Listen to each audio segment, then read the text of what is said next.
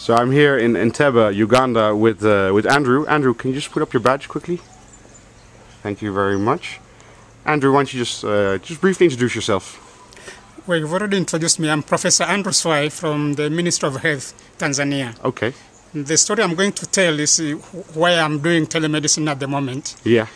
I was born in 1950, and in Tanzania, after your primary school is 7 years. Yeah. Previously, it was 8 years. Now, I did my primary living examination when I was in standard 8. And at that same year, the standard 7s were also doing their exam. So because of the competition, I was not selected for secondary school. So I came to Uganda for my secondary education. Okay. A place called Busembatia. Okay. A place called Bukonte.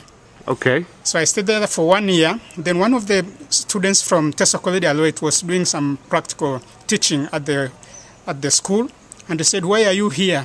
You are so bright. You should be in Teso College and You're not so light." So they made arrangements for me to join Teso College. Yeah. And I was very happy in it because at that time then I knew I could become a doctor. Because in the private school, you could not do science subjects because they have no labs and things like that. Okay. So that was a turning moment for me, knowing that I'm going now to a government school where I could do science subjects. So I passed my Form 4 very well. Yeah. I was selected to join Form 5 and 6 at the same school. And when I completed, I had the offer to go to US to do engineering. Yeah. There were some Peace Corps working there, and they had invited me to the US if I couldn't get a university here in East Africa. Fortunately, I applied at the University of Dar es Salaam, and I was selected to do either engineering or medicine.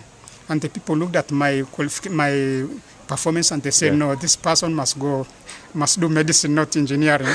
So they pushed me to medicine. So I was happy. I joined medical school. Yeah. But before joining medical school, I had an offer to be trained as an accountant. Okay. And I was earmarked to be the chief accountant for Kibo Paper Industries, which was just coming up in Dar es Salaam. I rejected the offer because it was not going to be it was not a university education. They were sending me to my local accountancy school. So I had an offer also at that time to join Mwadui Diamond Mines. This is a mine owned by South Africans in Tanzania. They offered me a job as a computer programmer. I went there. This was 1973. Yeah. And the computers were the big frames, not the small frame computers. No, huge ones. Yeah. With the punch cards. And they told me it is on the job training. We are not going to send you to school, to formal schooling in computer science and things like that. So I said, sorry, if that's the case, then I'm not in. So I told them I'm going back to collect my belongings, but actually I left them and went off to medical school. Yeah. So I ended up being a doctor. Yeah. And then in 1981, we did some surveys on non-communicable diseases in Tanzania. And then I was elected to name. My responsibility was to enter the data. First of all, we surveyed about 10,000 people. And I was asked to go to UK to enter that data, first of all, analyze it, biochemical analysis in the laboratory, because we did blood cholesterol, triglycerides, blood sugar. And so I was supposed to analyze the samples in a lab and later enter all the data into a computer. So someone bought me at that time IBM 80. That's the first time they were coming. And they bought a good one for the Tanzanian project. And I was supposed to enter the data. The man programmed it so that when you open it, it brings you a screen through the AutoExec bat file, a screen for you to enter the data. And he asked me to save the data. I didn't know what saving was. So I said, yes, I'll do that. So 3 days later, he came, and there was nothing in the computer. Oh, no. So, have you been saving? I was too shy to tell him, no. I didn't understand what you are talking about. So I went off to the library and read all about DOS, which was available in the Newcastle University Library in UK, and the books on DBase, because we were using DBase at that time. And in a month, I was an expert in computers. And wherever problems they had at the medical department, they would look for Swai. Where is Swai to assist us on this? So that's how my interest in computers came.